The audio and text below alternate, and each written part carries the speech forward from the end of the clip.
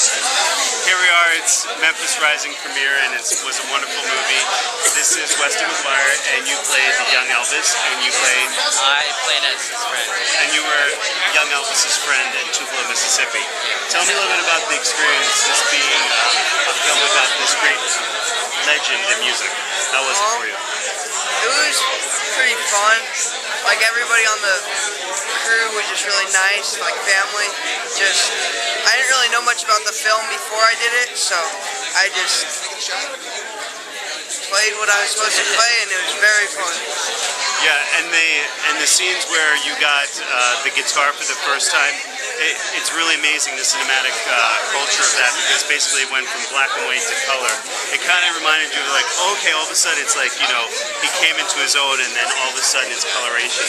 I like that effect. I thought it was great.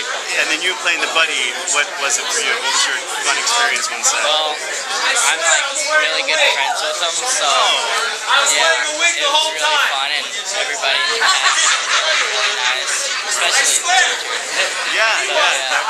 That was very good. Did you do any kind of research or reading about the legend, the king, Elvis Presley? Not really, just my mom. I know my mom has a sister that's really into Elvis, so it just kind of worked out. And yeah, I am from Baltimore, Maryland, and I have a lot of friends in Maryland that have Elvis velvet paintings, like everywhere. It's like the huge velvet paintings. And then my one friend in Dundalk, Maryland, she has a huge Elvis statue. Inside it's wine, and outside it's like a glass Elvis. So people are to this day very much, you know, like hailing him as the king of all rock and roll. So it's very cool. Well, in any case, I'm very happy to be here at the Music Hall Theater on Wilshire Boulevard, and peace. Thank you.